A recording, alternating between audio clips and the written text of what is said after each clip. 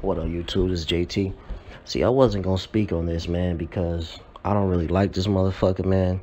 I never even really watched this channel, you know, or I'm just not. I'm not into, the guy. He's yelling and shit into the camera, talking some bullshit, cooning.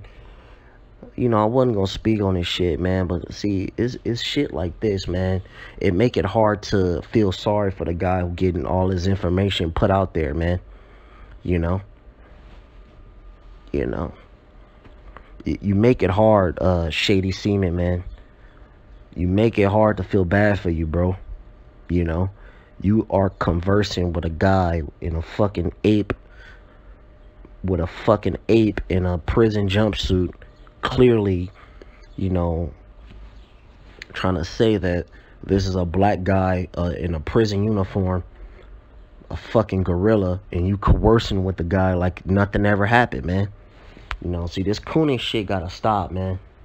Like my brother Ticket TV said, man, this shit is worse than anything, man. You got a motherfucking coon, that's worse than a racist, man. I'd rather talk to fucking Hawker Mustang than than to coerce with a fucking coon like you, man. You don't hear, it's just, this shit gotta stop, man. This shit is going overboard, man. People didn't try that shit, man. They try to put your personal info out there. They threaten you with all types of internet threats, man. People done that shit to me, man. But, Captain Save-A-Ho Sean Newton didn't come to my aid. I didn't cry and complain about it, man. It is what it is.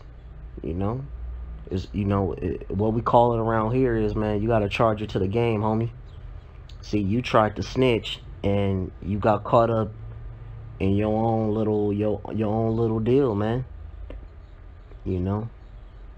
Your beef really should be with YouTube for putting your shit out there, man. But that's beyond the point, man. The point is, stop fucking cooning, man. This shit is overboard, bruh. I don't know what to tell your ass, man, because this is really, this is the worst of the worst, man. You take the cake of all these motherfuckers, man. I'm out.